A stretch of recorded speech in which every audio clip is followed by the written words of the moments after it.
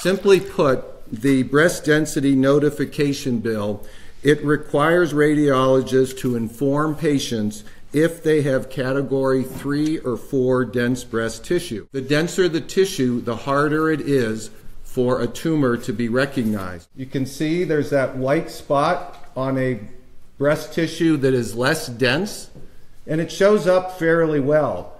Can you imagine trying to find that little white spot in a highly dense tissue example that's on the side over there? Options could be a 3D mammogram, an ultrasound, or an MRI. All can do a better job of detecting tumors in dense tissue. Also, though, dense tissue in and of itself is a higher risk category for breast cancer. 12% of women will get breast cancer. I am a survivor.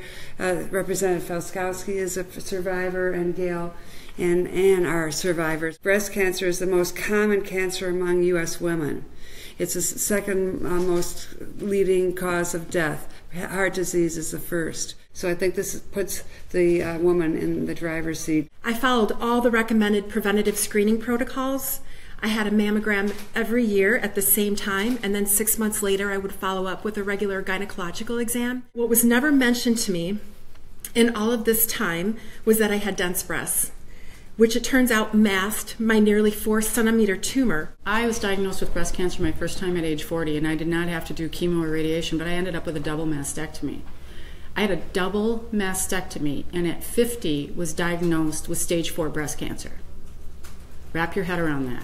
I just thank God every day for the plane ride that put me in so much pain I ended up in the emergency room, that's how we found out I had a 7-centimeter tumor.